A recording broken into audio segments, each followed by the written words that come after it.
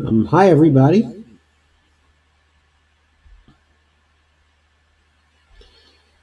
Good evening, Kathy. Hi, Cheyenne. Well, thanks for coming at all. Cheyenne's leaving a link to Lee Camp on the Bolivian coup. I'm sure Lee has some good things to say because he probably gets the good things from the same sources I do.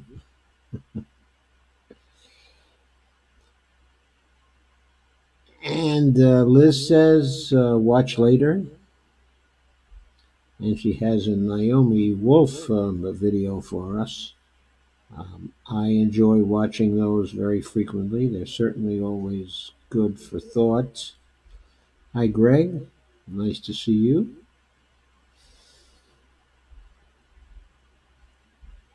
And Steve Wolfbrand is here too. Hi, Steve. Oh, thank you all for sharing. My God, you produced a lot of shares in a very short time. Thanks a lot. Please keep on sharing, liking, and subscribing. Well, what I wanted to do today was to look beyond our current struggles and look a little bit towards our future struggles and dream a little bit. In fact, I might have called this the dream time, the leisure agenda, and moves towards socialism. So, but bear with me while I discuss some pretty good articles, and then we'll talk about them. Okay. Oops, I see some new comments here.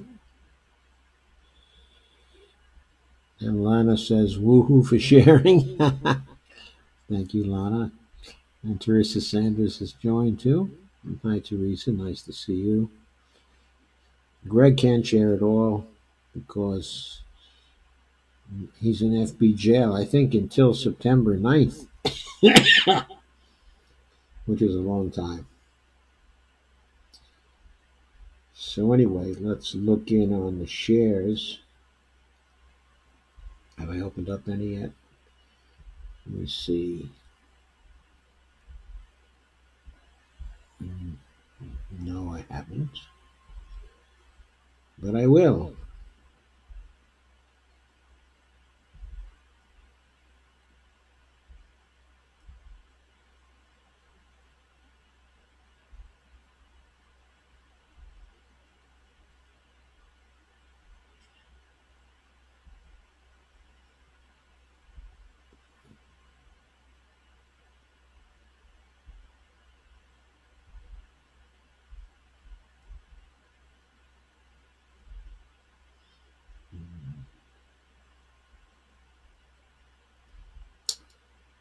Okay, I think I'm ready to go now.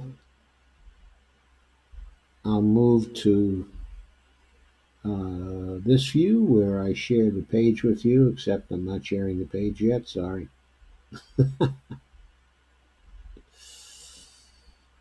So, this is an article from Jacobin, and it's by Megan Day, and the title is "We Now Have a Democratic Socialist Leisure Agenda," quote unquote.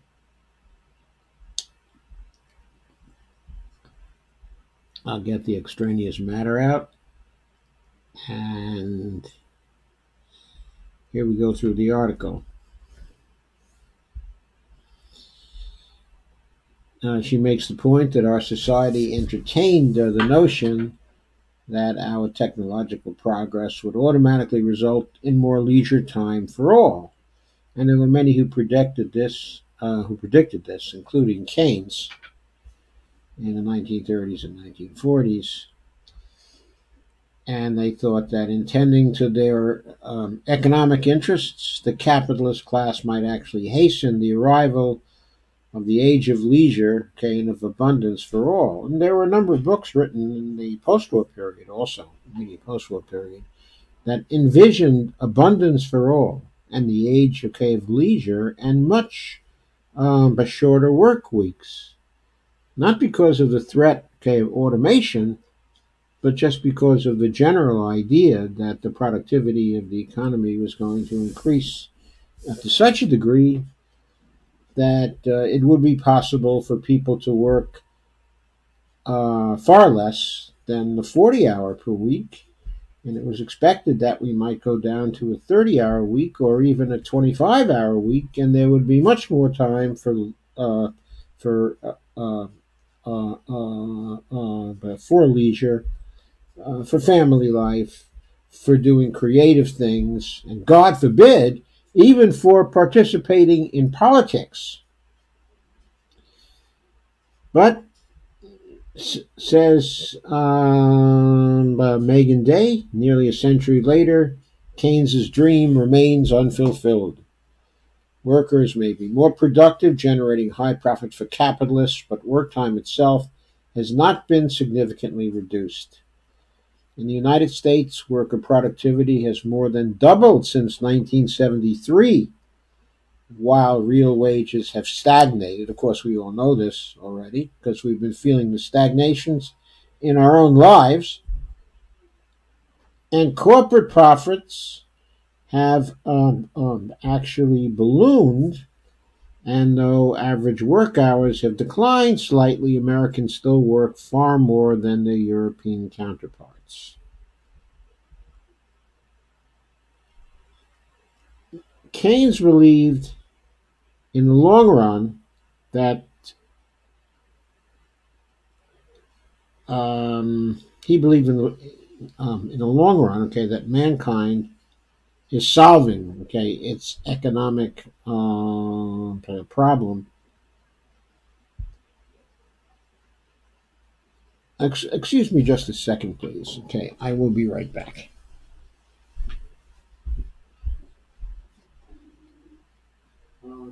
Honey, you have to shut your system down. No, I got it.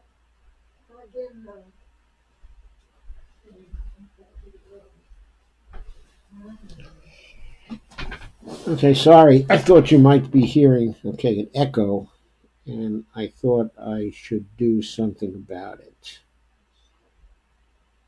So, just give me another second and let me make sure. There are no echoes. Steve says, I was raped in FB jail by Mayo Pete. God. Cheyenne said, the food in FB jail is pretty bad. Steve says, I'm loose for the moment. Well, you've been having a lot of fun here, I see, and I've been missing it all. Hey, Russ. Okay. So I'll get back to what I was doing. If there are any echoes, please let me know. I'll check in from time to time and find out. Guess I got to go back to where I was. Here we go. Okay, so where was I?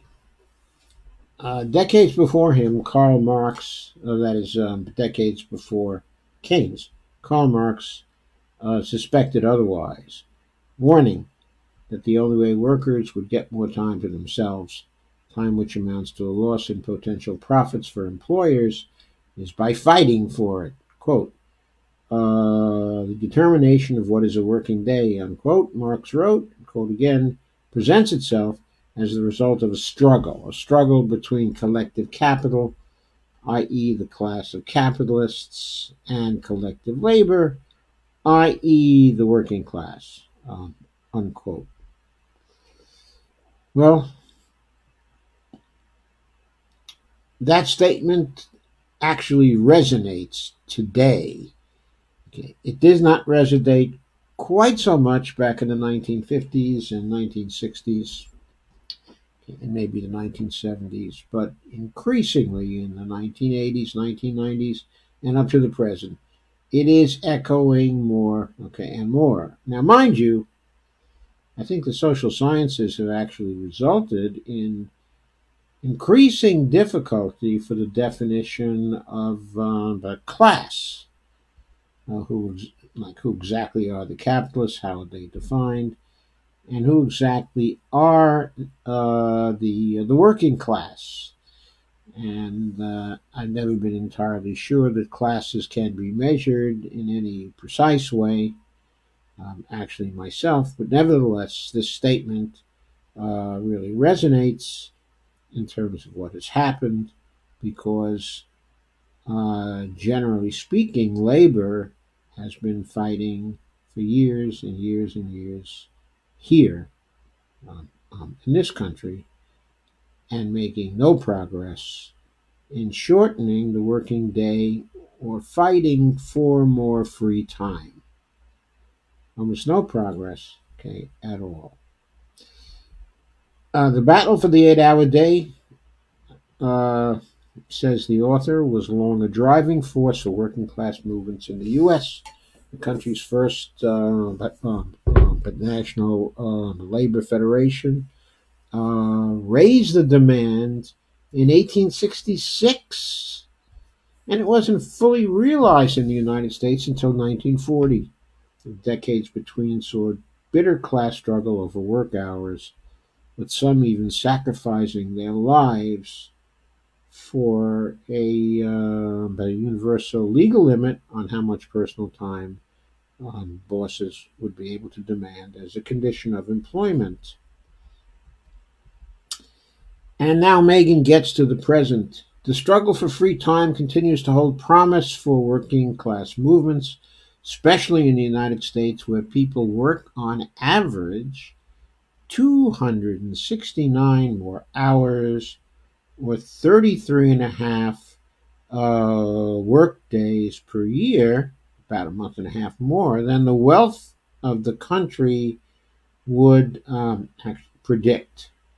History demonstrates that people will fight to take their time back, but in order to effectively activate people in that fight, we need specific demands to rally around.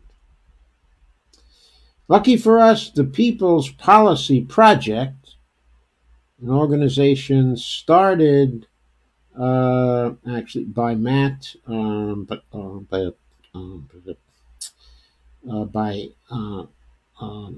actually by Matthew Brunig. I think his wife Elizabeth is involved too in some ways. Anyway, the People's Policy Project has come up with a list of ideas. Their report, quote, The Leisure Agenda, unquote, was published last week in concert with the Gravel Institute. Yeah, old Mike, Mike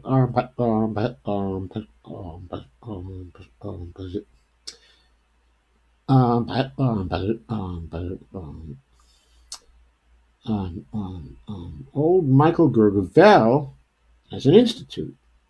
Many of the ideas detailed by the author of the report, Ryan Cooper, are lifted straight from existing policies in the countries, of Europe, and I think a few in Asia, with social democratic political traditions, that is, stronger traditions of class struggle than we have in the United States.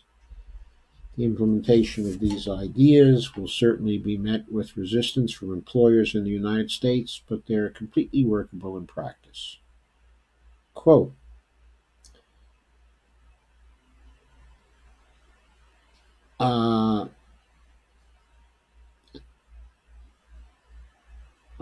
our current, rather pathetically backward labor system is in a way a blessing. Ryan Cooper writes, giving us ample opportunity for, quote again, copy pasting proven models from wiser nations, unquote. The Leisure Agenda report begins with a bleak look at the current state of overwork in the United States before serving a buffet of policy options that would give workers more time for whatever they will.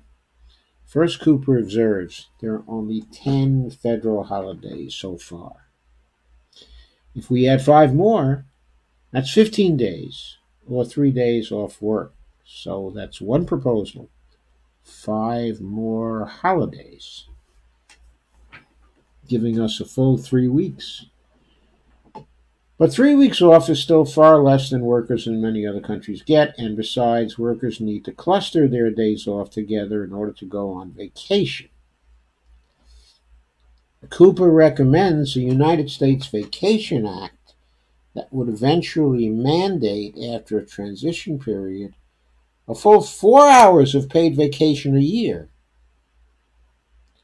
But currently, the U.S. workers are guaranteed no paid vacation by law. That's left up to individual work contracts. And the United States is also one of the only countries that doesn't actually mandate paid family leave on a federal level. Cooper recommends a policy of 36 weeks of publicly funded paid leave. If a child is welcomed into a home with one parent, that parent gets the full 36 weeks. If there are two parents, each parent is allotted 18 weeks of paid time off, but can transfer up to 14 weeks to the other parent if they want to. If a parent is not currently working, they would still be paid the minimum wage during the first few months of new parenthood. Now, that would be especially important if we had a minimum wage that was a living wage, or rather a living wage, okay, which then, of course, would be the de facto minimum wage. Okay. And if a parent is highly paid, and by the way, I should add, not only a minimum wage for the parent, but a further allowance, a stipend for a new child, as they have in many of the nations of Europe. And if a parent is highly paid, then their publicly funded stipend would be commensurate with the national average wage. The U.S. doesn't actually mandate paid sick leave either, but we can change that. Cooper suggests that every employee who has worked for 1 month should become eligible for a full year of paid sick leave. And by the way, that's already in effect in at least one nation of Europe. The first month would be paid by the employer. If a doctor confirms they're still too sick to work after a month, the federal government would pay their wage on the same scale as the proposed family leave policy. And if workers are still sick after a year, they'll be eligible for disability. Day says, right now we have a balkanized and insufficient unemployment benefits program. Cooper recommends overhauling that and guaranteeing a whole year of publicly paid unemployment set at the national average wage. Also, he recommends that the government provide a job seeker allowance for those who have no employment history and would therefore be ineligible for ordinary unemployment,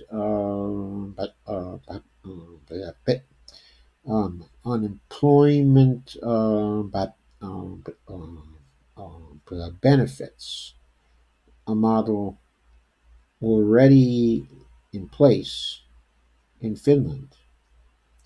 Finally, older Americans are staying in the workforce longer because Social Security payments don't cover the cost of living, and this should stop.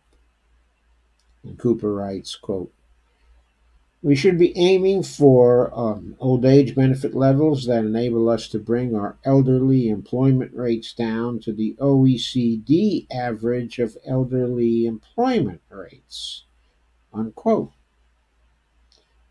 Cooper writes. And by the way, if we could make that happen, then folks of my age would probably not have to ask you to go to their Patreon pages. Which, if any of these demands will capture the popular imagination, is uncertain. But democratic socialists and progressive organizations and politicians would do well to advance them. Otherwise, says Day, and I think she's dead right about this, they will remain unthinkable, and no movement around them will emerge. The demand for the 8-hour day didn't spontaneously appear from thin air. It was pushed by a Boston machinist and labor leader named Ira Stewart and presented at the founding convention of the National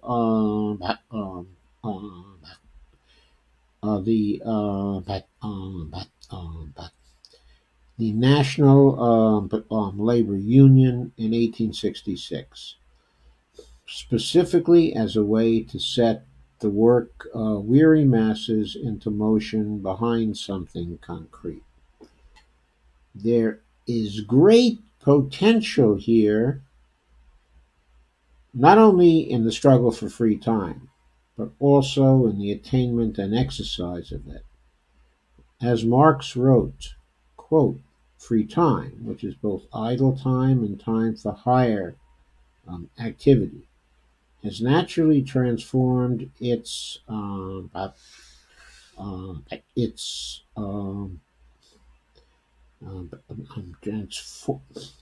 transformed its possessor into a different subject, and he then enters into the direct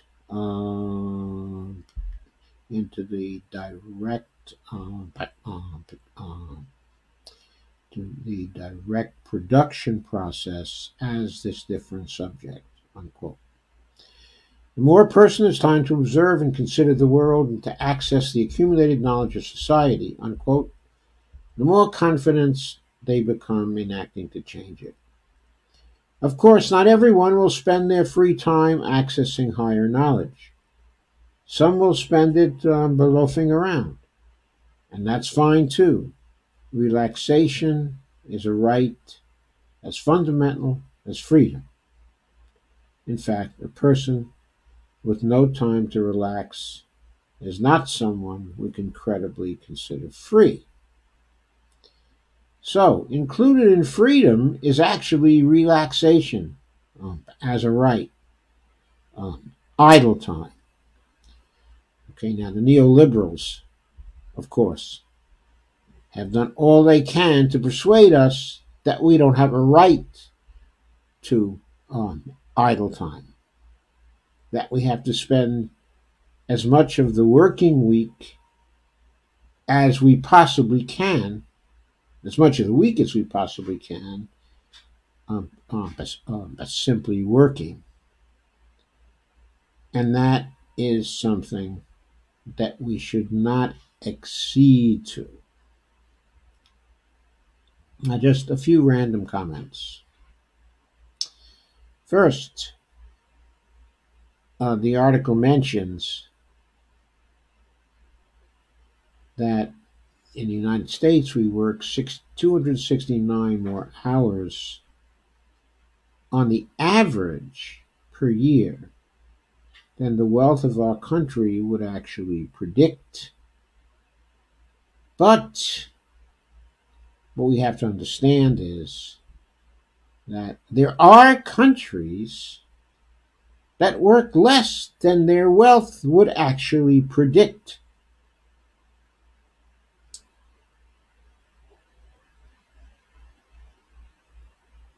Which is the least hardworking country in the world from the standpoint of how it's worked? Well, many of you will be surprised to know that it's actually Germany. They, as I recall, they work something like 1,350 to 1,380 hours per year, something like that. I'm not sure of exactly the figure, but I know for sure it's under 1,400 hours. Okay.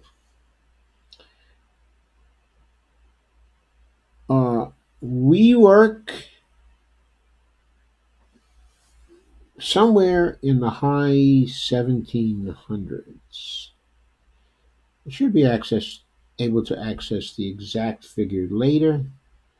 I think it will come up in some of the rest of the things that I'm going to show you tonight. I think it's 1769 or 1700, okay, and 96 or something like that. But it's in that particular neighborhood. So it's roughly 430 hours more than the Germans work on, on the average. That's a lot more free time the Germans have. The work week is much shorter, okay, in Denmark as well, okay, and in the Nordic countries.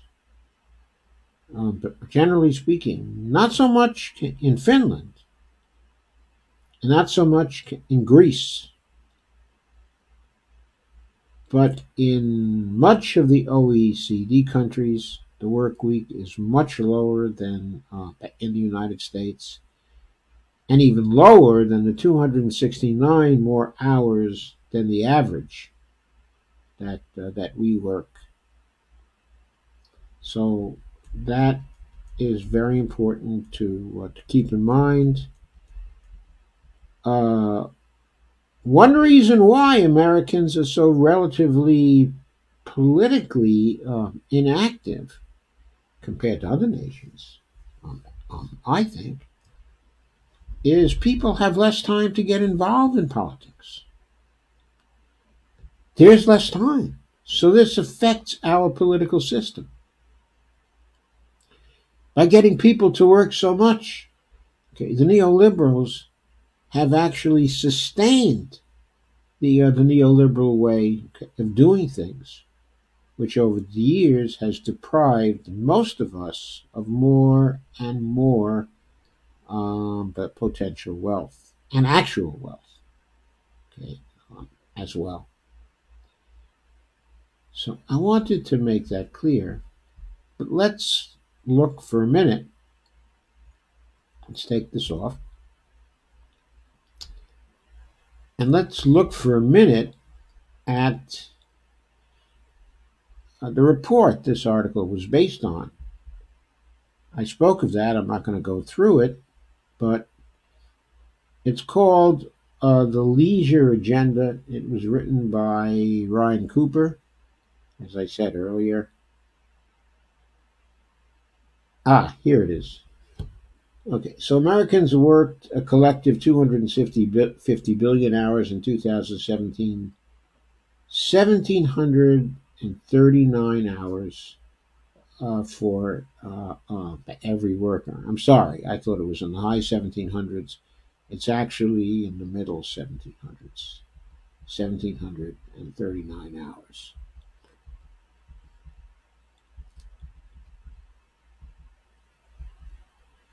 So you can see this report is very nicely done and very nice to read. It's very sharp.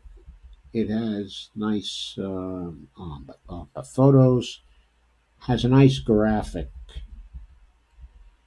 okay, of where the countries in the OECD are. And you notice Germany, Denmark, Norway, the Netherlands, Sweden, Austria, France.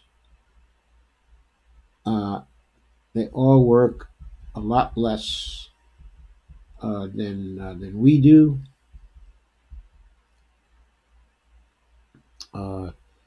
Germany is somewhere down here in the 1300s.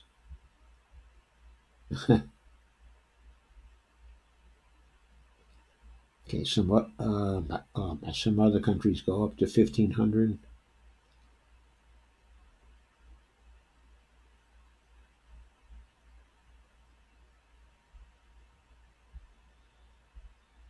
But we are the worst country on this chart.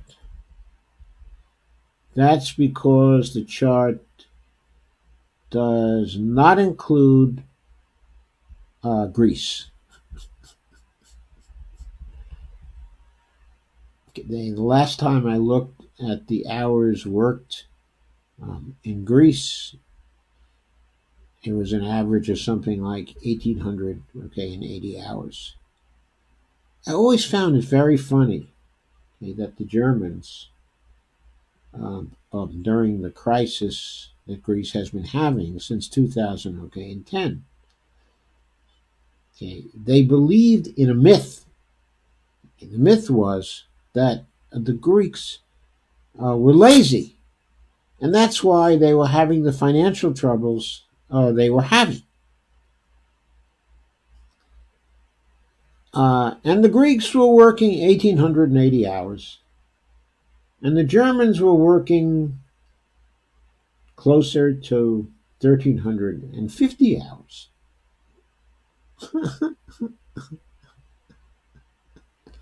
And the Germans thought the Greeks, okay, were lazy, and the Greeks did not seem to know that it was the Germans who only worked a total of 1,350 hours. Now, one of the most important reasons why the Greeks were having such problems, okay, and the Germans were not, is that the Germans had an enormous trade surplus with the remainder of the Eurozone. And they were busy collecting money in return for goods from all of the other nations. So the other nations were having budgetary problems. And the crash then proceeded to precipitate hard times, but the Germans kept on running their trade surpluses, basically victimizing all the other countries, okay, especially Greece. So the Germans didn't want to recognize that it was partly their fault that Greece was having these enormous financial troubles. So they projected onto the Greeks the idea that the Greeks were lazy and that it was their fault that they were so poor and were having these kinds, okay, of difficulties. And of course, the German trade policies didn't have anything to do with that. Okay. Sound familiar? Anyway,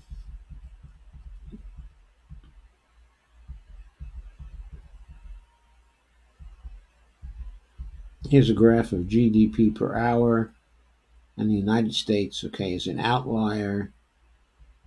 The GDP per hour, the average hours worked is very high.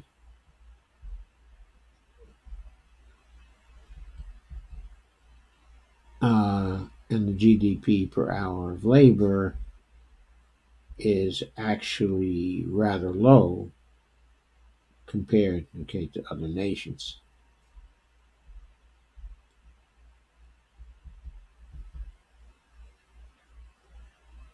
That was in 2016.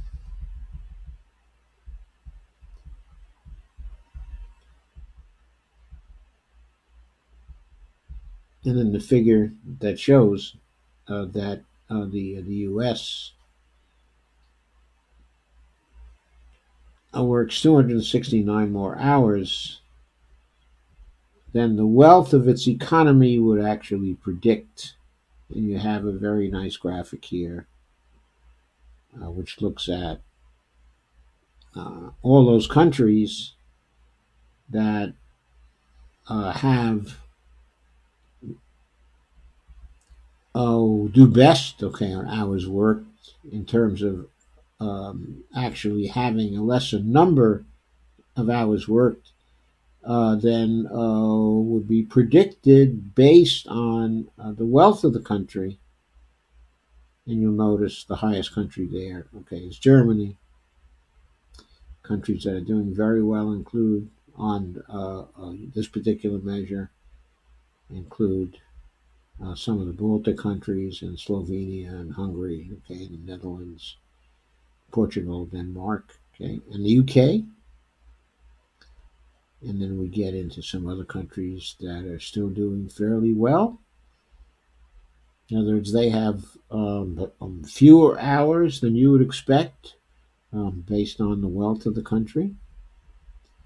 And you get, okay, into the nations that work more hours than their wealth would actually predict. And the worst countries in this measure are the USA, okay, and Iceland, surprisingly. So there we go. Okay, but France is among those that has actually fewer working hours than we would actually expect, but based on the wealth of the country. Even Poland, the average person in Poland is working fewer hours than we would expect, uh, actually purely based on the wealth of that country. You will notice that except for the UK itself,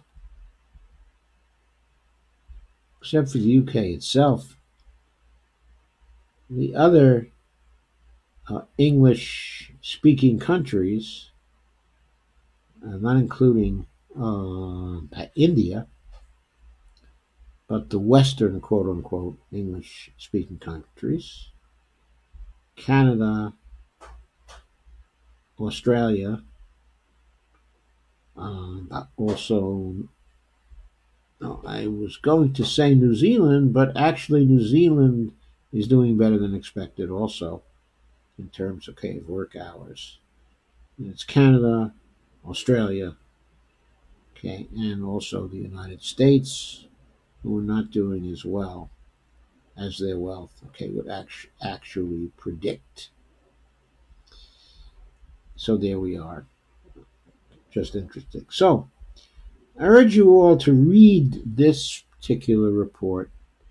I think it's very nicely presented. Okay, the statistics, okay, are worth reading about and remembering, at least in ballpark terms.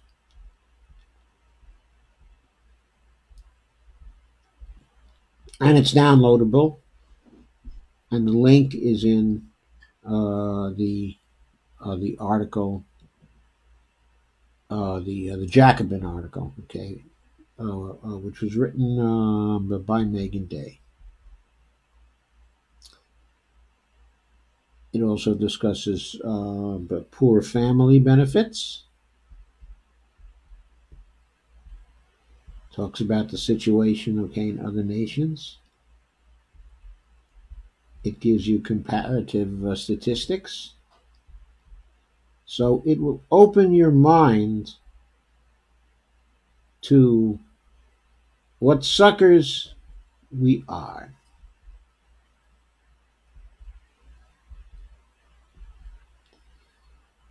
It's a good thing to show to Trumpists, I think. Of course, it would probably get them very angry, and they wouldn't believe it. They would think it's a socialist hoax, and there's no truth in any of this. But there is, of course. Anyway, the report is very well written and well put together, as you can see. A great job by the People's Policy Project and by Ryan Cooper, who writes for The Week. and occasionally writes in complimentary terms about MMT. Though the strongest person there from the MMT point of view is Jeff Spross, as some of you may know. So there we are, and references and notes are there. So you ought to take a look at that.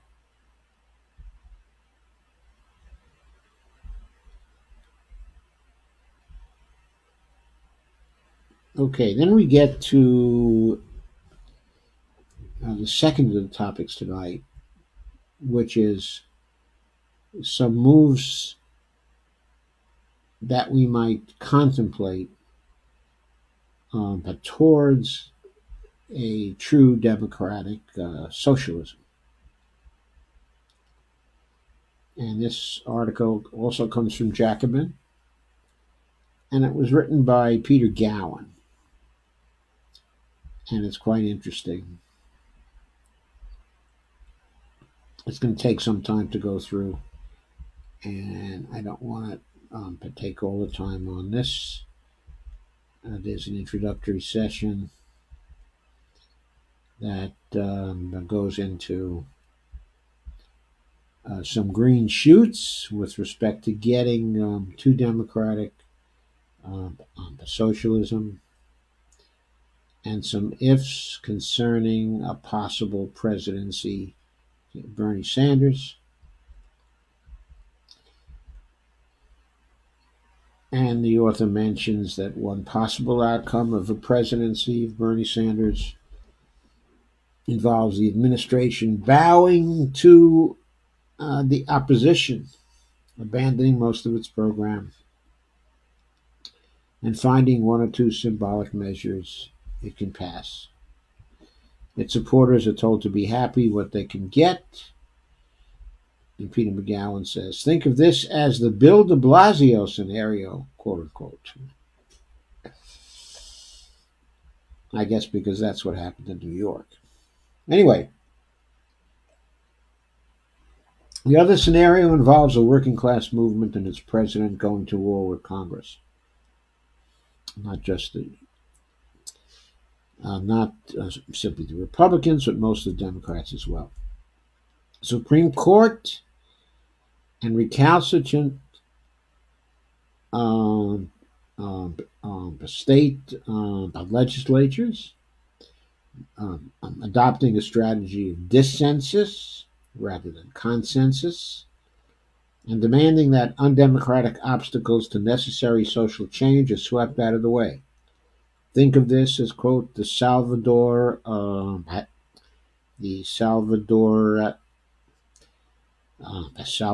Allende scenario, quote unquote. This necessarily means imagining our agenda on a federal level as involving more than just simply parliamentary action and more than one electoral cycle. So, in other words, a fairly long period when we're trying to make a transition to democratic socialism. Peter McGowan talks about having appointments to federal positions and executive action to enable labor and social movement assertiveness. He talks about using similar methods to Trump, okay, but in reverse, to make the federal climate very favorable to labor and very favorable to the immigrants, undocumented immigrants, taking all possible actions to regularize their status and to dismantle the internal enforcement machine. He recommends that Sanders needs to use the bully pulpit. It's amazing how sooner or later everybody gets to that expression of the presidency to support primary challenges against obstructionist Democrats. Talks about actually getting by the careerists, and points out there are many of them who will acquiesce to leftist programs if it's a choice between that or irrelevance. But the recommendation is that a core of ideological centrists needs to be dislodged entirely, if only to set an example for the rest that they would pay a higher price for obstructing progress than they will for upsetting their former corporate masters. Yes, I completely agree with this. I agree we have to do this. I think that's one reason why the New Deal was so successful,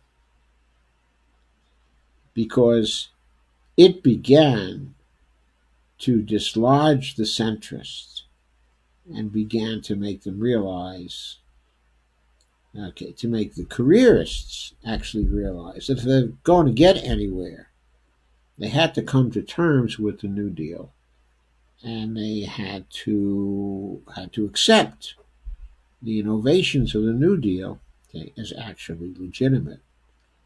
This changed politics in the United States for a very long time, until the reaction came during the 1970s with the rise, okay, of neoliberalism.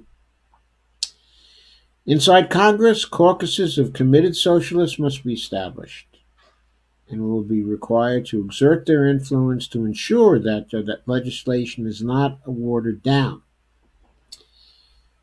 And Peter Gowan, I should say, points out that we have already seen the beginnings of this with representatives like Rashida Tlaib and Alexandria Ocasio-Cortez, but many more are needed, and existing members of the Progressive Caucus must get more serious about opposing the political establishment rather than acting as intermediaries between the Democratic leadership and the progressive base.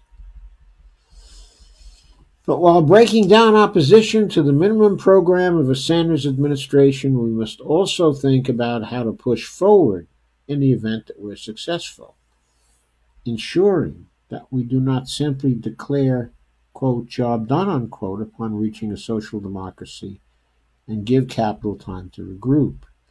In a world where we have 12 years to mitigate the impact of climate change, there is no such thing as a partial victory. Very, very important. This means we need to review the legislative component of our path to socialism, how government policy can be shaped to enable changes in political economy that reflect and promote class struggle.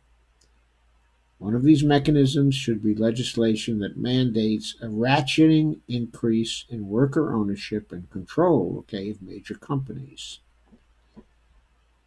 And you know that some of the Bernie Sanders platform is already recommending some policies or advancing some policy ideas for increasing substantially worker ownership and control, okay, of major companies. This article says there are a number of models that the U.S. left can look to, the most well-known being the Meidner Plan. That was a 1970s Swedish scheme to use a share levy on profitable companies to build up union-controlled funds that would have eventually controlled all significant firms in the economy. The plan failed due to strong opposition from capitalists, the right-wing parties, and the lukewarm attitude of the Social Democratic leadership. It was reduced to a shadow of its former self in its eventual implementation before being dissolved entirely in the early 1990s. However, similar ideas have been revived in the United Kingdom, where Shadow Chancellor John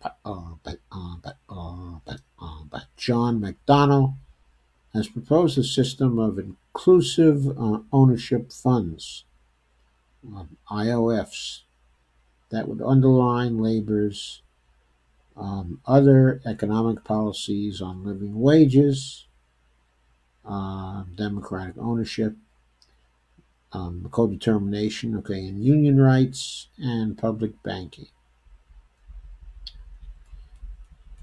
Going beyond this, the party now proposes 1% of company shares be given to workers through an inclusive ownership fund each year, up to a cap of 10%. Labor could stand in future elections, of course, on a platform of raising this cap, but they're starting out at 10%. The funds would, in many firms, make the workers the largest single shareholder, and instead of vesting the powers in a distant pension fund they have little control over, they would directly elect their own trustees. If we're thinking about how a Sanders administration might introduce a democratic heartbeat, which gradually increases the level of economic democracy around the country on an automatic basis, even if one or more of the institutions of power falls to opponents, a law of this sort could be an incredibly important tool for resetting the default state of economic development away from greater privatization and towards greater socialization. What we are considering here are residual policies which aim to introduce a rising baseline of economic democracy in those parts of the economy not covered by our specific policies that aim to rapidly socialize or to eliminate key sectors or firms. There is certainly, for example, a compelling need to dismantle the health insurance industry by creating a single-payer national healthcare program. Companies like Aetna and Blue Cross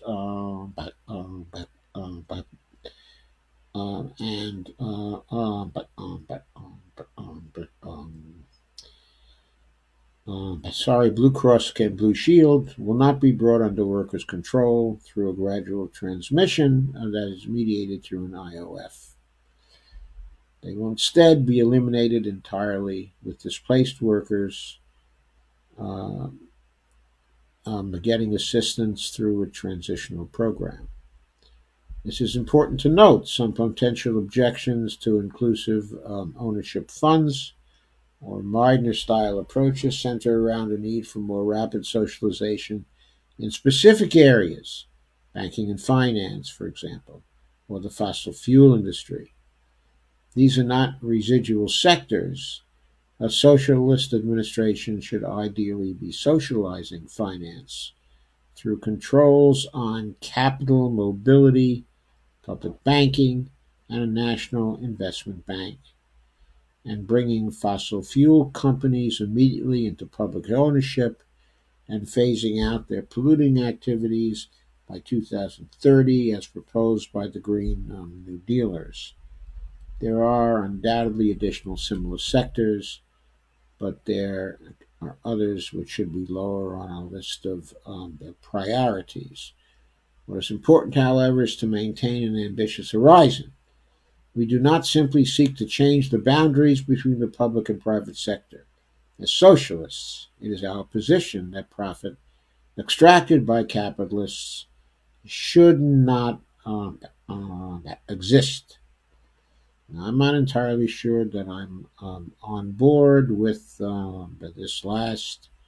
I am for a vastly increased socialist sector in our economy. I think there's been far too little involvement actually by the government, and far too little collective ownership. I don't know that we should necessarily prohibit the extraction of profits by capitalists in all industries and all situations. It may depend on empirical analysis and what we find out as we move to greater socialism about what that actually does to the prospects, okay, for innovation or for change. I do not automatically accept that to innovate, we need capitalist kinds of structures to help us to do that. I don't think that it's the profit motive that actually primarily drives innovators. But I'm not ready to say that we don't need the profit motive uh, for everything. There may be some things we do need it for. Also, there's an issue of how much profit, okay, in each instance. In other words, it may be reasonable to allow a very rapid accumulation of profits for a while and then shut it down in each of the industries. In other words, I can see where that kind of thing would give certain people who are motivated by extreme profits for some reason to create successes that are good, okay, for everybody else. But I don't think that means that they have to profit year after year after year and accumulate wealth and wealth and wealth and more wealth, as we've been seeing, of course, in our particular society, where the accumulation of wealth has gotten obscene and ridiculous and is now a vast danger to democracy and frankly has been in the process of snuffing it out. And we're trying to change that. Anyway, the author goes on and says, with that justification, let's discuss in broad terms how a Sanders plan could operate. And the author is assuming this might be something that would come to a Sanders administration sooner or later. Workers in each firm would elect trustees from among their ranks on an annual basis. If other arrangements, such as a co-determination law, are being implemented by the same government, these elections could happen at the same time. Okay, an annual economic election day, quote unquote. The inclusive ownership funds, worker trustees, would exercise all the rights from IOF shares, including the use of voting rights and any minority shareholder protections and rights to access information. And then he says that a large proportion of the dividends would be distributed equally among workers in each firm, while the remainder would be used as a social dividend to promote collective ownership and control on a wider scale. A classic concern with firm-level worker ownership schemes involves fears about turning workers into petty capitalists. We avoid this by making sure that they retain a strong interest in each dollar in firm revenue being added to a labor share instead of to capital's share. Workers do not, quote, buy in, unquote, to the scheme, nor can they, quote, cash out, unquote, on leaving or retirement. There is an asset lock, quote unquote, which makes the trust a permanent part of the company owned by the current workers at any moment in time. They receive a dividend, which is limited in size, and use their shares to influence and control the company. IOFs should not be seen as retirement savings or pension funds, though, of course, workers are free to put their own dividends into a retirement account. Well, I'm not going to go through all the details here, but this is a very well-written article, and I recommend that you go into it in detail.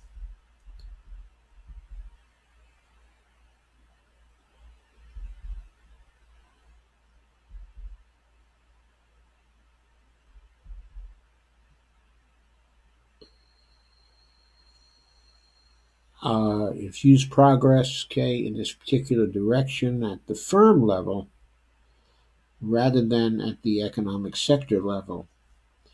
And it says about this that it is also a concession to the reality that in the United States today people feel a considerably greater sense of attachment to a firm than a sector, and creating a genuine sense of collective ownership over firms will be considerably more difficult when it involves persuading a Walmart worker that they have a meaningful ownership over Target. And the author offers that as an example. And says in order to equalize distribution of socialized wealth between industries and to ensure that non-workers and public sector workers see some of the benefits, an increasingly large share of dividends from inclusive ownership funds should be sent to a social wealth fund that would own and manage equity stakes in companies on behalf of the whole of society. The social wealth fund could also receive capitalization from other capital taxes. A range of these are proposed at the People's Policy Project by Matt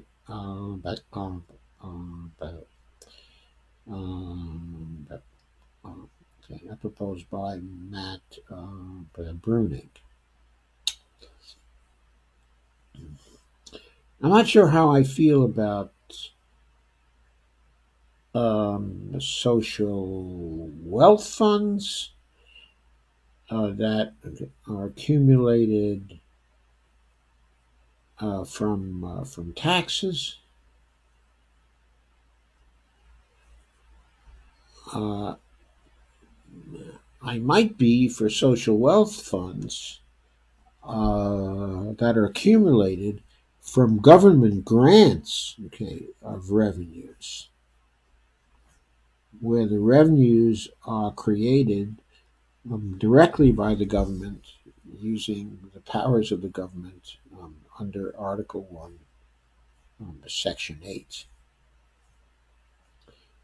of the Constitution. In other words, direct creation of the capital that goes into the social wealth fund. I would not even be opposed to facilitating the ownership of industries actually by workers simply by having the government use its power to actually buy the firms, which it would then bestow upon the workers as a grant.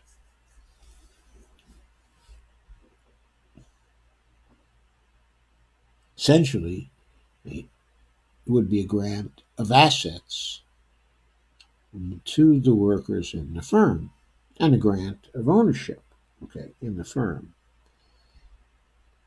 I'm not sure that's a problem. It's something I would consider and think about in any case. This creates a double mechanism to increase social ownership of the economy. Shares are created in large companies and dilute existing investors while empowering workers within the firm, while capital taxes and the returns on these shares capitalize a wealth fund that invests and increases its holding while paying a yield to the federal government that could be used for social expenditure. The federal government doesn't need any money to use for social spending. It can, of course, simply create that money. Neither are capital taxes necessarily needed in order to capitalize a wealth fund. Okay? A wealth fund, as I indicated above, could be capitalized simply with grants, with grant money created under Article 1, Section 8 of the Constitution, created simply by legislation that mandated that the Federal Reserve simply create the reserves that would be held by the Social Wealth Fund. No taxes necessary. The fund would also be able to invest strategically in specific firms, combining its own holding with that of the workers to create a public worker partnership with a majority stake.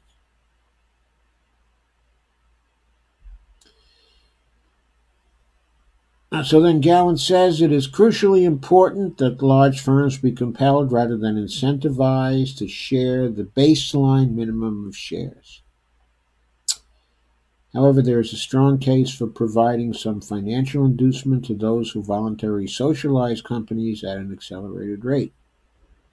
This assists the policy by introducing divisions and conflicts into the ranks of capitalists. Any resources that business spends on preventing, quote, strike breaking, unquote,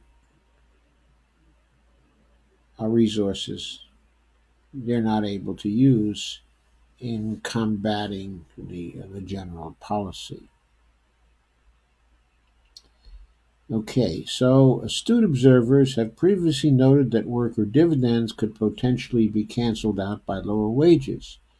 This indeed could be the case in a laissez-faire market, which is why restoring union power and introducing sectoral wage bargaining are so important to the success of this policy.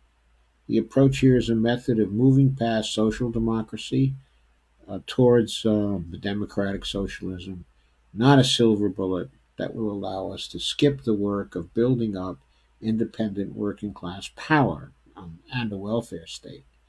It is, in short, a plan for victory.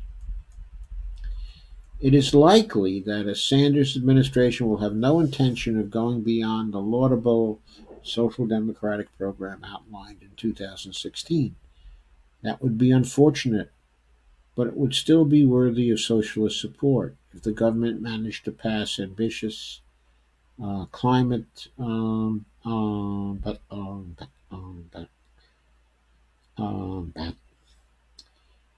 ambitious climate legislation, Medicare for all, expansion of union rights, and stop the slaughter in Yemen. It would be worth our while. But there is another likelihood, a confrontation that the administration does not choose, in which the choices are retreat, or rupture. We do not know for a fact that this will happen immediately, but there is a real possibility of a Sanders presidency being constrained by an undemocratic constitution and the autonomous power of capital. If Sanders is elected on a platform of social democratic reforms and chooses to implement those reforms, and to do it over a socialist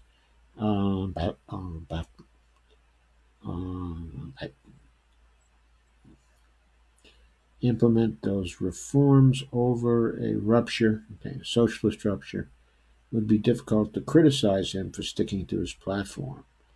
But if the choice is retreat, is to retreat or rupture, he must select the latter.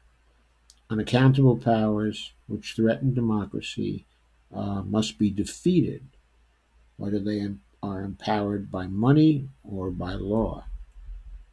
It should be the responsibility of socialists, inside and outside the administration, to prepare policy and the movement for such a situation.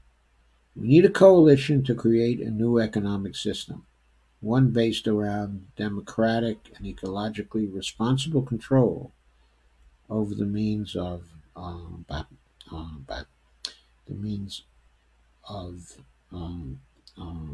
production, distribution, and exchange.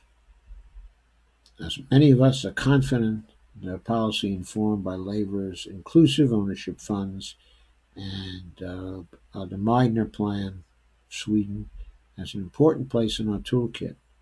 but any who disagree should also be thinking about other agendas for socializing the economy in the event of a successful confrontation with capital. At this point, I'm convinced that there are no better options on the table. A Sanders government should look to McDonnell, the shadow chancellor in the UK, okay, and to the Meigner plan for a policy to bring economic democracy to America. And that's it for Peter Gowan's article. I thought that, I think that that's an article that you should be thinking about. I mean, I haven't read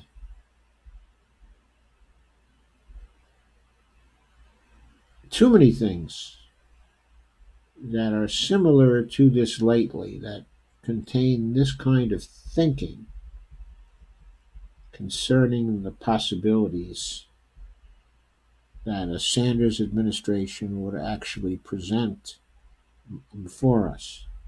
So I think it's worthwhile thinking about this in some detail and reading the article carefully.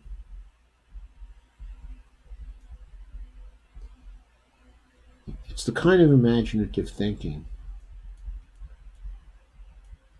that we should be doing right now. So thanks for listening. Let me go back to see what your thoughts are about this.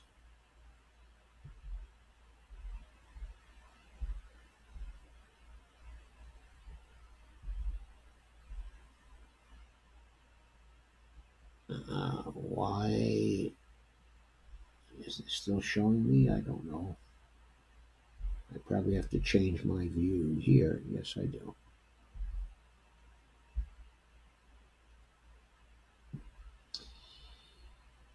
Okay, so here we are again. Let me now shift to see what you're saying. Probably take a moment or two for all the levels of this to clear up. But meanwhile, I can check out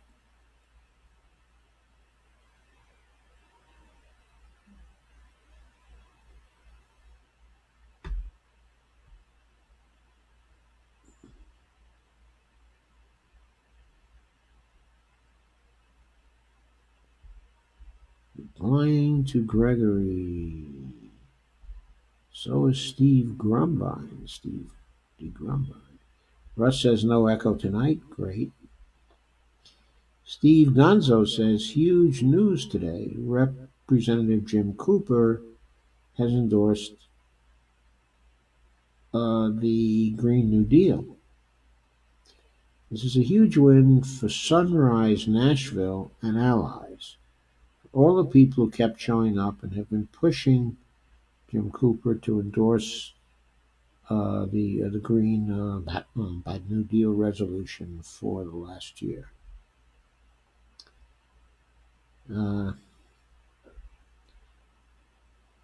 I saw Jim Cooper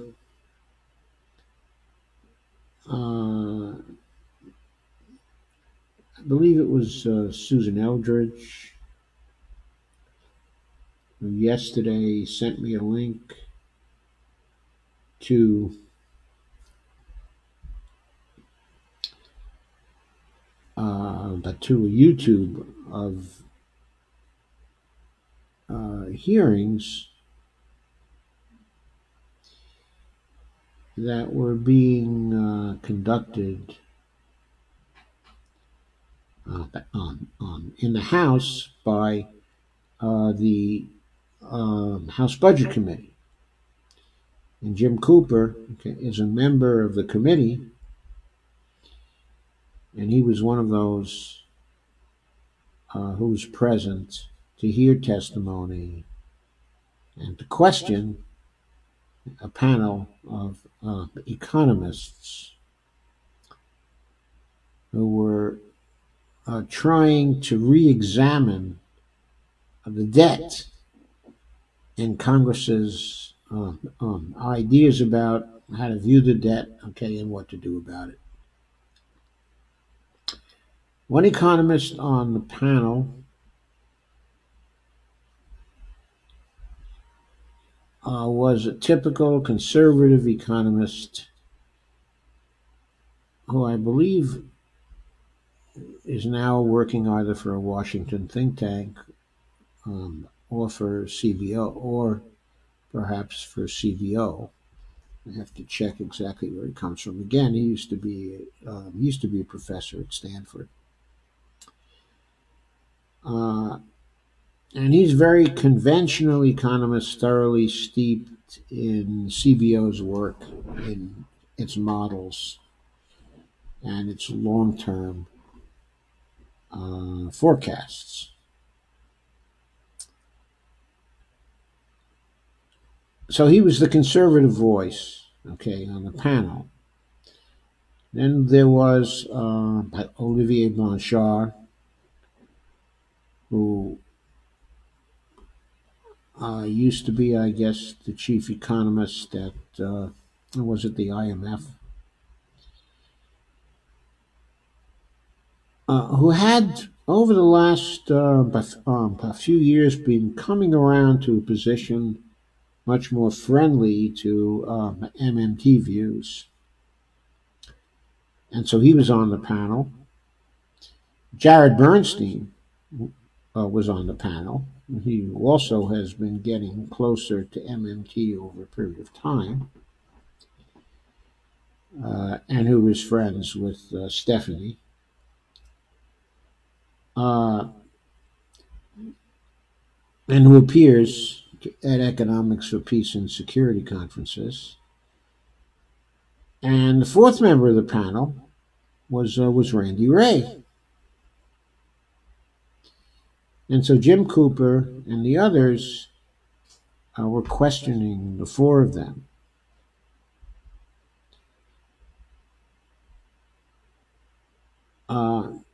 Okay, and the proceedings are very interesting to see. I spent a lot of time today, okay, watching them. And okay, it was very interesting to hear how difficult it was to frankly express and fit the MMT views into the pattern of questions, okay, and answers. It looked as though Randy was feeling under terrible constraints in terms of what he could say and what he should probably not say. He was, for most of it, really quite subdued.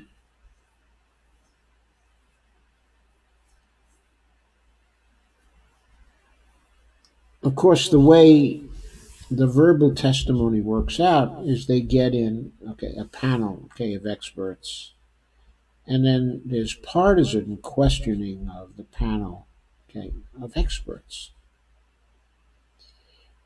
And the Congress people try to keep control. So they ask you a question, okay, and you have a very short time to answer the question, in part because each of the Congress people has very limited amount of time themselves to do the questioning. In this case, they had only 5 minutes, okay, to do questioning, and the hearing period still took close to 3 hours, okay, to complete. But each congressperson gets 5 minutes, and that includes the answers to questions that are posed by the Congress people. So they expect the witnesses, the expert witnesses in this case, such as Randy, to respond to questions in a very brief way. And I think it's something of an art to be able to dialogue with Congresspeople in this particular setting, okay, and to anticipate what they're getting at with a particular question and how best to respond to tie them in knots, because their questions are designed to lead you into saying certain things that they can use to make you and the position you represent actually look bad. So, for example, at one point, there was a string of questions that a conservative congressman was asking, okay, of Randy Ray, trying to put MMT in a bad light because the MMT advocate there, okay, was Randy, okay, and basically asking Randy whether he knew about the situation in certain nations. And he asked him questions about certain of the Latin American nations which had been experiencing inflation that was severe inflation. Okay, and I didn't think that Randy used his replies real well. Like, for example, he was asked whether he knew Peru. So I don't think he knows too much about Peru. So of course he didn't want to say, okay, that he did. So he said no. But he left it at that. And then the congressman moved on to another example, okay, another example, okay, another example, including Venezuela and Chile. Uh, Randy didn't really study any of these in detail, but I know Randy knows Argentina. Um, I know that he was involved in the MMT project down there when they were advising the Kirchner administration on the job guarantee. And there was a job guarantee program, okay, that was implemented down there for a while, and that did very well from a technical standpoint, but not so well from a political standpoint. But anyway, okay, I'm pretty sure that Randy is probably still up on what is going on in Argentina because he got close to it, okay, at that point. So he might have actually replied and said, yeah, but I know the Argentinian situation pretty well. Would you like to ask me about that? And so maybe he would have been able to drift the congressman over to that and taken him off his game. But anyway, what I'm trying to say is it's an art to reply to congresspeople in such a way that you direct them to some points that you would like to make rather than being a puppet of theirs in answering questions they pose. You have to say the right things, I think. So, anyway, I digress. Teresa Sanders says, I got the shut up and eat your peas talk today, and I realized that's exactly what all of my economically secure friends had been telling me. The light bulb moment. Who'd you get the shut up and eat your peas talk from today, Teresa?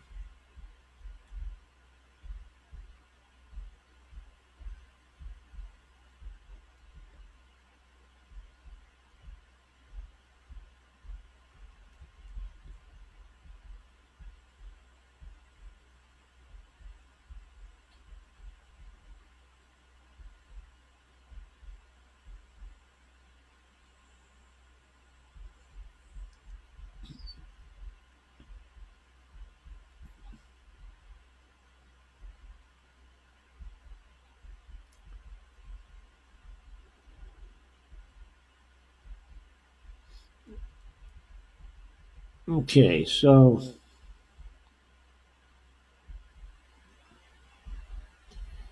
thanks for all the comments today, by the way. There are an awful lot of comments. Okay, I've got them now. Steve says, cue the banjos. And Lana says, we're so busy for the last few months that I don't know what to do first at this point. Overtime is nice, but boy, am I tired. Cheyenne says, F the Zook, but not literally, of course, only figuratively, right? Steve Wolfbrand said, Biden said in debate that solution to domestic violence is to keep on punching.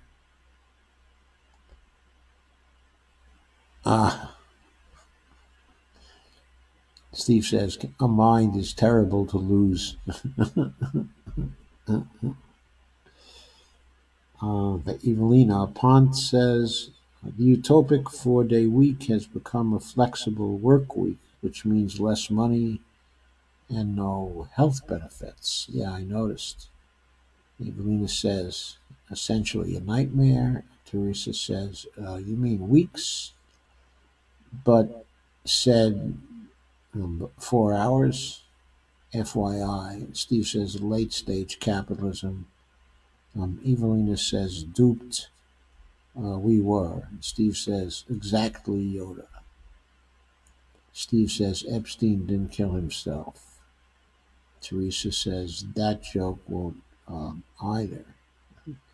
Susan Eldridge has joined and said, we need a 4-day work week and less work hours overall. And higher wages, too, per hour. Steve says, Prince Andrew does nothing for a living, but he does it in private now. Susan says, actually, I'm ready to retire. Evelina says, and full benefits. Steve says, me too. And Steve says, can somebody check on the doctor? People bring their work home now, and cell phones are a constant intrusion. I know. In Spain, the work week is shorter because there isn't enough work to go around. Okay, Evelina cries. A little bit. Gives the crying sign. Margot Shepard has joined. Russ says, very interesting point. Steve says, I was in Portugal and Spain recently. They seemed very happy. Evelina says, in Spain, people work less hours because there isn't enough work. They have to get by on part-time work. Steve says, happiness should be as important as GDP. Evelina says, not happy about working conditions. Steve says, have you been there? And she says, not recently, but I have friends there. Steve says, Evelina, it's a different lifestyle. Evelina says, I know that, but surely you're not implying people everywhere don't need to make a living wage. And she points out, okay, Madrid and Barcelona are expensive. Surely you're not suggesting people everywhere don't deserve to make a living wage. Big cities are quite expensive. Fence, etc. Rents. Steve says, Evelina, I'm in LA. Homeless everywhere. Rent is half your income. People are angry, depressed. It's dystopian. Okay. And my daughter Devora is there, okay, as well. And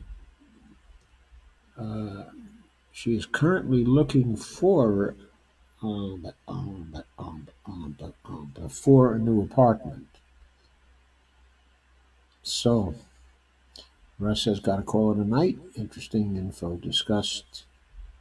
Thank you, Russ, for coming and for helping out. And hopefully I'll see you on Saturday. Bonnie joined. Dale Weaver joined. Steve says, got to go too. Good night. Dolores says, joined. Jeffrey has joined. And Teresa says, thanks, Doc. And Lana says, Randy did a great job in 5 minutes, including the sectoral balance chart and a discussion. I don't know. I don't think the sectoral balance chart actually went over, Lana. From what I saw, okay, of the discussion later, it went right by them. I didn't think he emphasized heavily enough.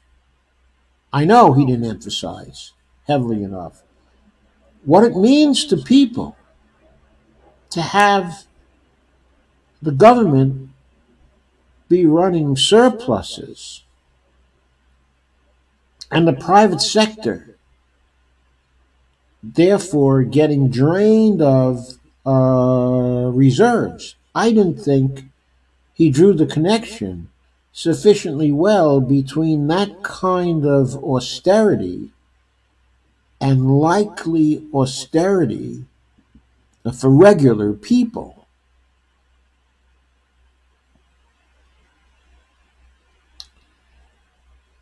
Uh, he really needed to make that point then and there, that when you run surpluses, although deficits for multiple years, and specifically deficits that uh, do not compensate for the current account deficits, okay, or the trade deficits, that you drain reserves from the private sector, make the private sector poorer. And generally, it works in such a way that the poorer people are in the private sector, the more they suffer from the reserve drains. I think he needed to make that point, and he didn't do it at that point, and he didn't do it later either.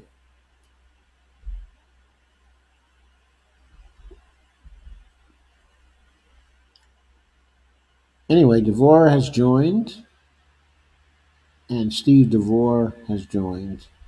I think Randy made a number of good points, okay, throughout the discussion, but I don't think he dominated the discussion, and we needed to have him dominate the discussion.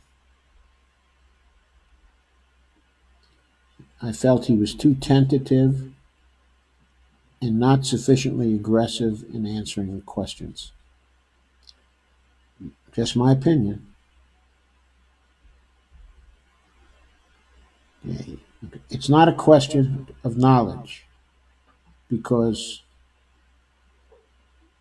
a very large percentage of what I know about MMT, I know from reading Randy closely, and Warren closely, of course, and Bill closely, and Stephanie and Scott, Pavlina. I've read them all closely.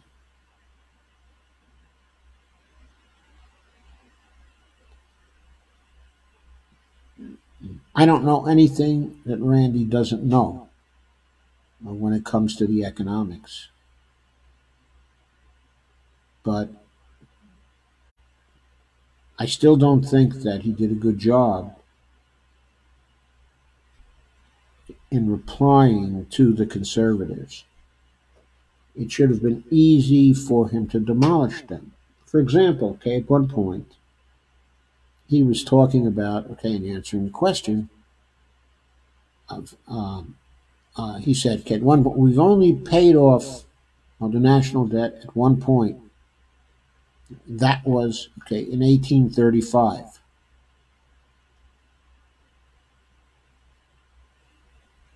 Okay, and 2 years later, we had one of the worst, okay, of our depressions, or words to that effect.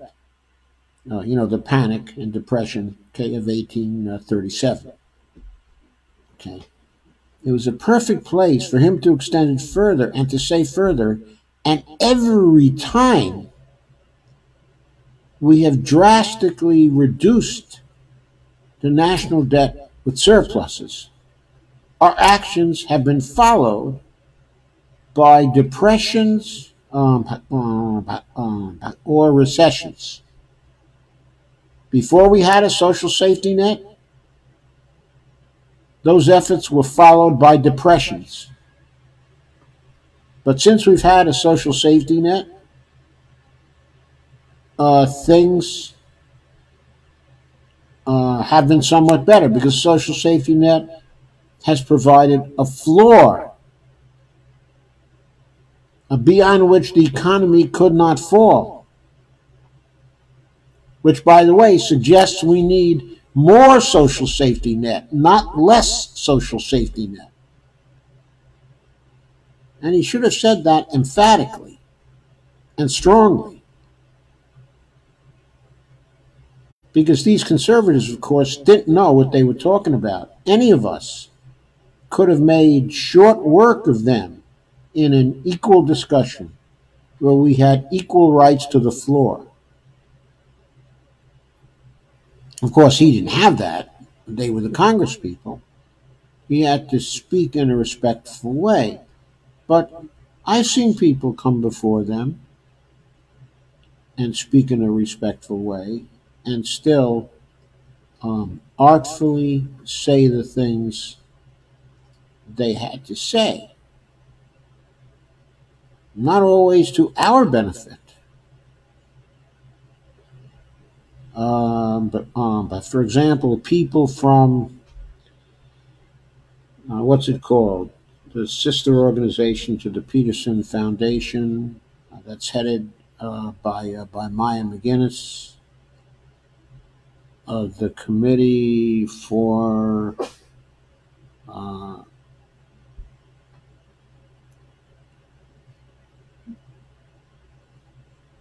it's the CPFB or something like that. I forget, what the initials actually are. But she's been heading up this group, okay, for years. She comes to Congress every year, and they ask her questions, and she twists it the way she wants to twist it. She's very expert at that. Okay, I agree, Lana. I think he felt restrained. I don't know who asked him to testify. I looked at the people who might have asked him to testify on the committee. And there are 3 people on the committee who might have asked him to testify. Ro Khanna is on the budget committee, and Pramila Jayapal is on the budget committee. Okay, Ilhan Omar is on the budget committee. Less likely members include Jim Cooper, who we just were talking about. Yeah, she's part of Fix the Debt, but there's a more important organization. The Committee for a Responsible Federal Budget, I think it's called, the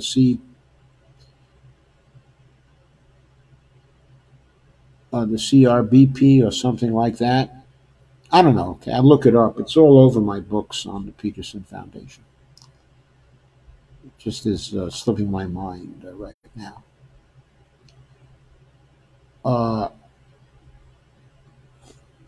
Okay, maybe Jim Cooper.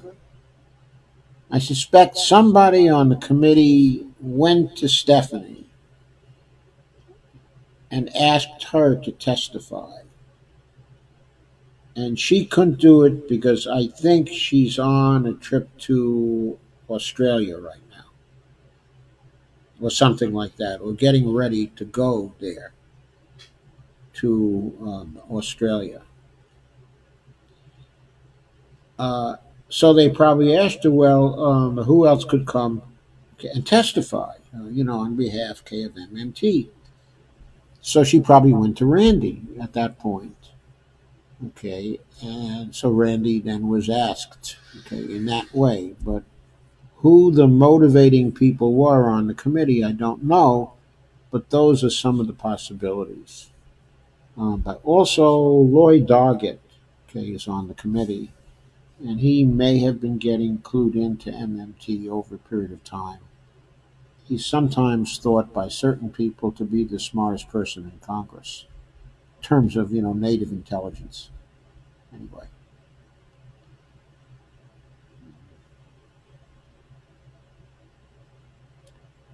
I'm sorry, London. What's London? London? What's London? Fix the debt? London?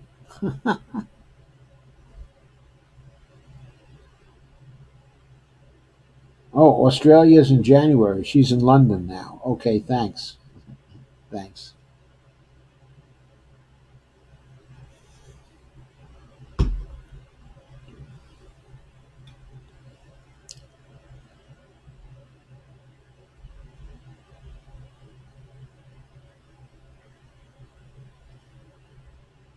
Yes, I guess January is a good time to go to Australia, right?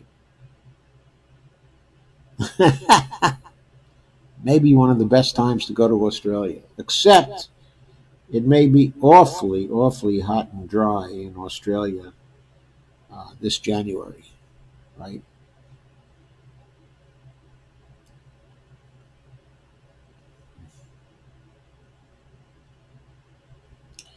Steph is in London. Okay. She is globetrotting.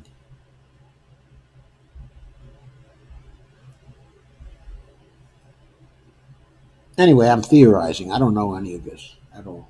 I'm speculating as to how it came about that Randy was the one who was testifying before the committee. Okay, now Randy has had previous experience in testifying before Congress, so okay, I think he's been there a few times, so he has some experience. And Lana says, very expensive plane ticket. Yeah, I expect Stephanie isn't paying for it, though, right? They must be paying her expenses for that.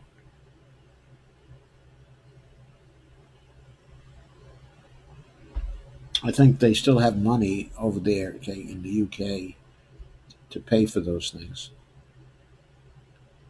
Don't know whether our universities are as well fixed.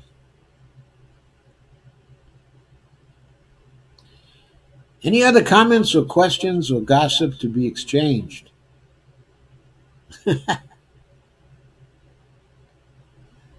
So I hope you enjoyed this little excursion into dreamland, okay, for today. I thought it might be a nice change of pace.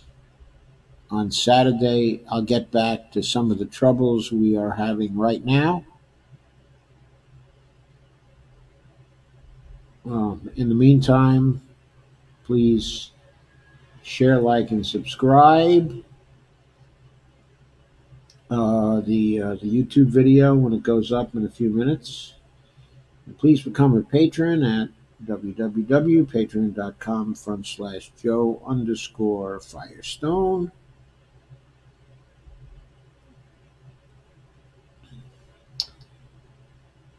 And thank you for any help that you are able to provide.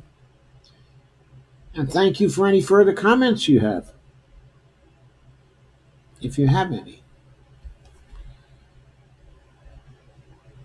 I'll give you a minute to register them.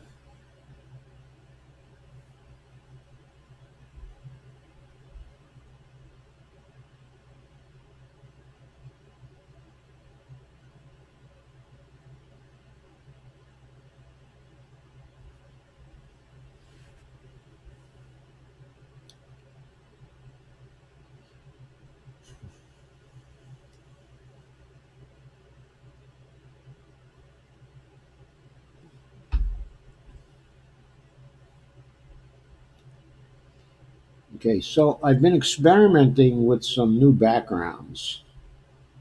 So How's this one look?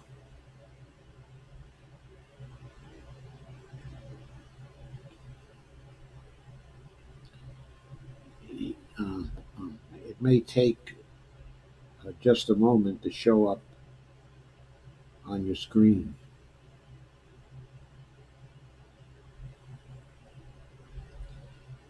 If anybody is still here to view the new background.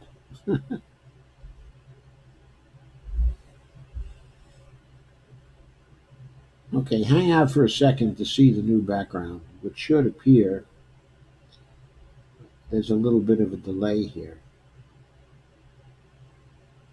There it is. How do you like that?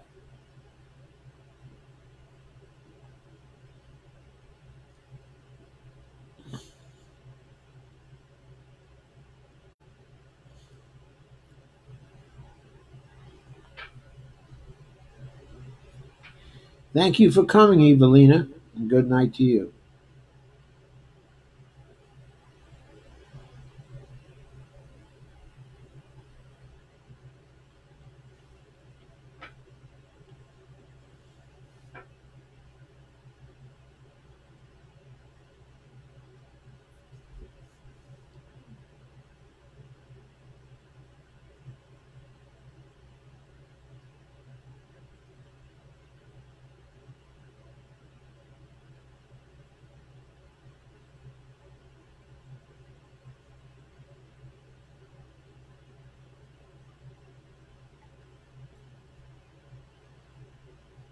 Oh, you should have it by now, I think.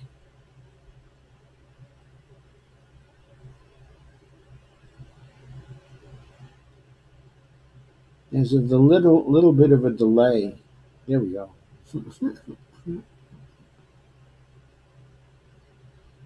It does weird things. I don't think it's quite ready for prime time yet. They have an application. It's a camera application that I use. It intervenes between the camera and the image that actually gets shown. But you should have been seeing it for a while now. But there's something of a delay. Anyway, any other comments or questions? I'm sorry, Bonnie.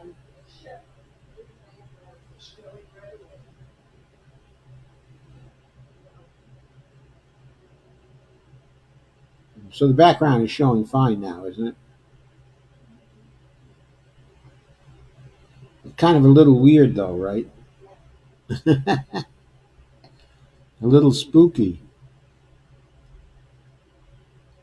Okay, I'll change back. I'll change back to the original background. Oop, got the wrong thing.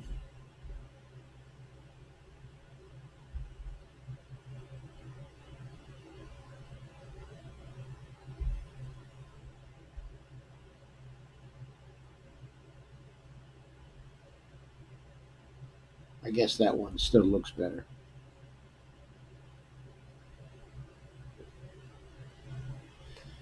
Okay, so I think on that note, I'm going to end things for tonight. Have a very nice night. I'll see you on Saturday around 9 o'clock to 9:10, somewhere in that time frame.